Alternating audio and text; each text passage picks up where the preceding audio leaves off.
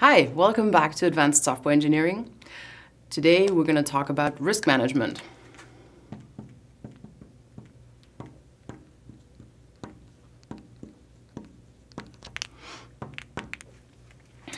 You may have come across one of the following situations. You've been working on your product with a small agile team. You have 4 developers. You've been going around the clock. Your customer comes back every week and checks in with you, looks at the latest sprint, looks at the product in progress. And then this morning he walks into the door and says, guys, we're going to change everything from scratch because I just got the newest marketing study and they say we're totally going to fail on the target audience unless we also cater to this specific thing. Market change. Or another one. You're following a more iterative development approach, a slightly more traditional one, because you're working for a big automotive company. They gave you this giant big requirement specification that you have to implement.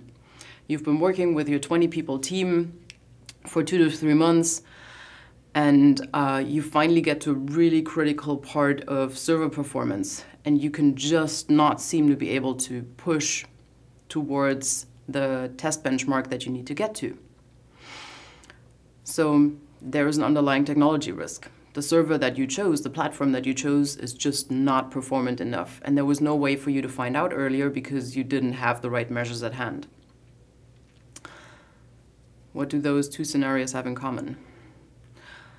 Both of them are about a specific risk. The first one about a business risk and the second one about a technology risk.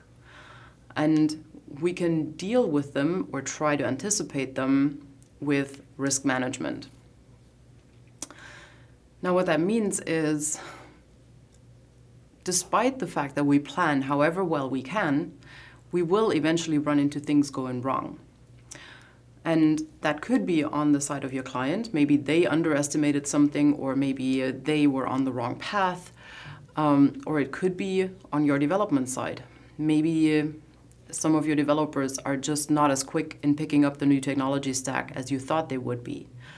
Maybe 2 of your best developers got carried away by a different company and now they work for somebody else and took all of the team knowledge with them. Maybe it's just something in the underlying technology stack that doesn't work quite as it should. Now the question is, how do we get to a reasonable idea of how we can deal with risk management before we are 55 years old and have 35 years experience of software development on our backs? That's what we can use a couple of generic steps for. The first one is risk identification.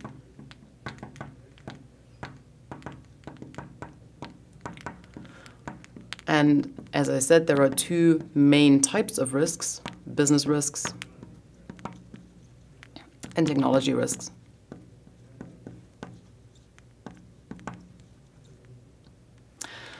That means you look into both types of those risks and you will find reference lists for what the usual ones are.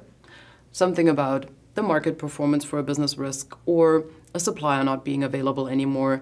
Something on the higher level that does not have to do with the implementation or the technology of your system.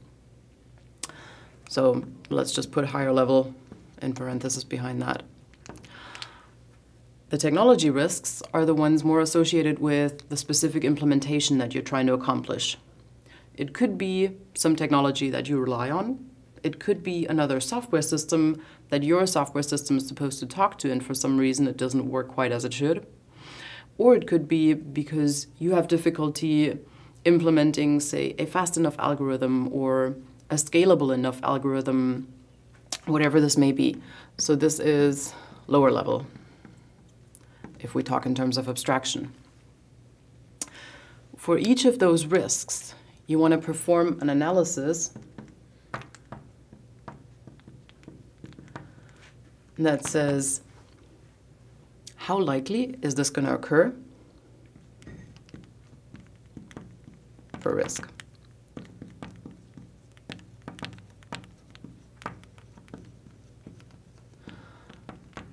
And if it does happen, how bad is it going to be?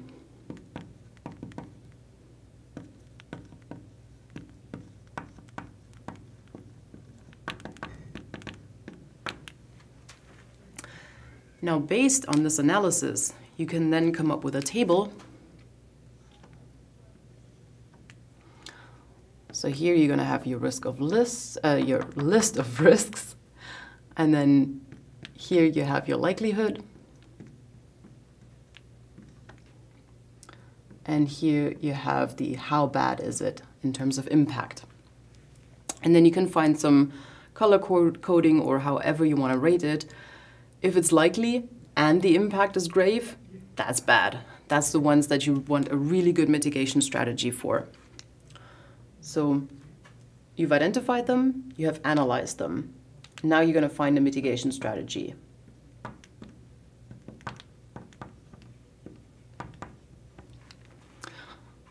And that means two things. First one is how to avoid it from happening in the first place, how to prevent it from happening in the first place.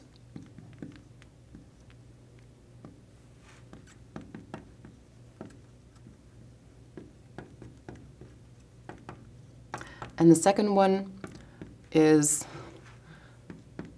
how to mitigate in case it does happen.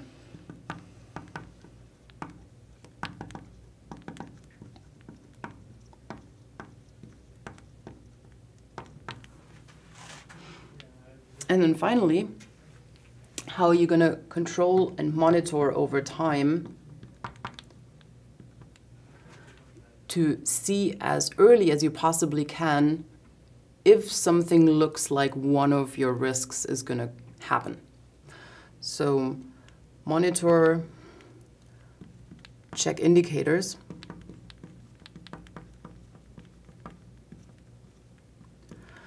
That would lead to one of these risks coming up. So that means we should probably add a third element up here that are the indicators that would help us detect when is this probably going to happen. And that's what you just keep doing. So we go through kind of an iterative process here. You can take those 4 steps and put them into a circular process. So we go from identification of risks to analysis to mitigation to monitoring.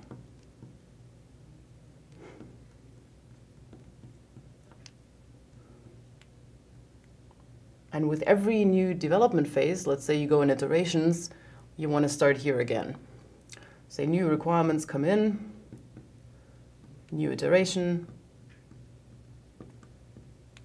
then you want to restart this loop of your risk management as well. So 2 things to keep in mind. First, circular process of these 4 phases. And second one, you want to have one good overview table of all your risks for your specific project, how likely they're going to occur, how bad it is going to be if they happen, and what indicators you could use to see early on whether something is going to happen.